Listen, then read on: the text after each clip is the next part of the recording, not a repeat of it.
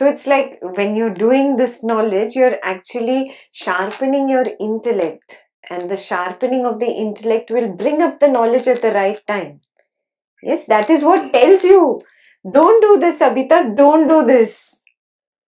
Where did it come from? Some knowledge session you sat maybe months ago that left a strong karmic impression, and today it came to help you. And right before you were going to open your mouth, that came and helped you stop. Yeah.